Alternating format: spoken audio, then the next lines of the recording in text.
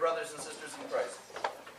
Today, the Holy Church sets forth for our edification one of those gospel readings that we know very well. In fact, this gospel reading, which is the gospel reading of the Good Samaritan, is so well known that there are even laws named after it. This is something that has become part of our culture, and we know what a Good Samaritan is. That we get. But what did the Lord say at the very end of this parable that he told? Because the first part of the gospel is something that actually happened. A lawyer came, and we won't comment on lawyers, but a lawyer came and he was questioning the Lord and asking him these questions. How do I inherit eternal life? And he gives him then a parable.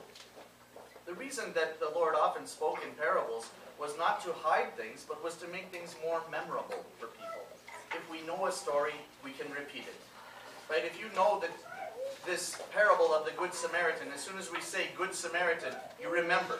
You remember this man. But let's look at what a Samaritan is, so we can, as the Lord says, go and do likewise in the last words of his speaking today. Samaritans were sort of half Jews. The Jews hated them very much. And we see this still, unfortunately, in our world today. Strangers, we will always be kind to. Cousins, brothers, and sisters, we can always have a bad word for, or say, or feel some bad thing against those who are close to us. Those who are far from us, we will always be kind to them.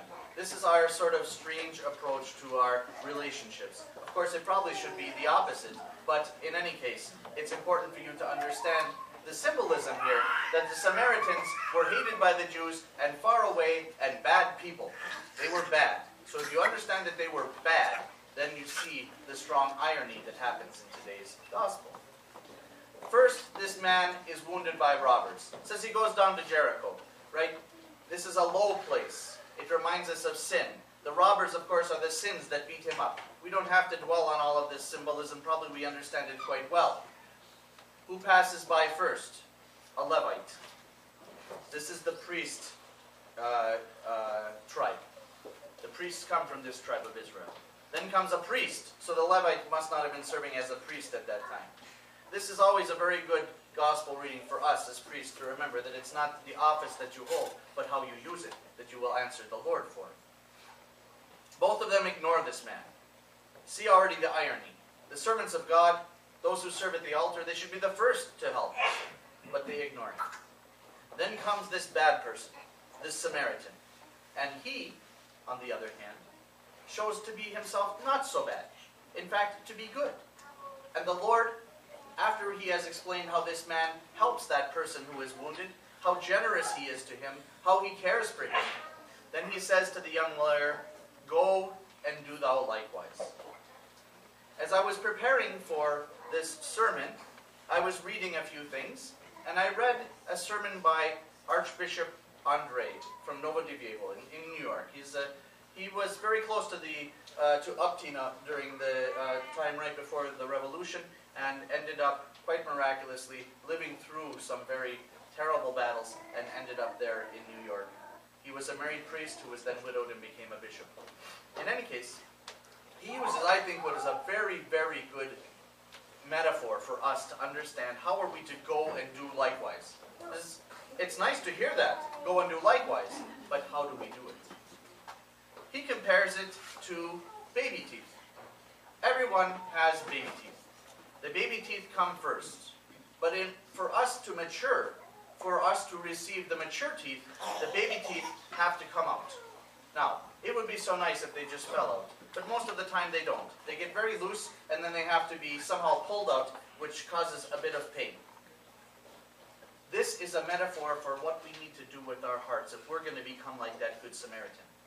We need to replace the carnal heart that we are given with a transfigured heart, a transformed heart, the heart of the Good Samaritan, who served even a person he did not know, who saved even a stranger.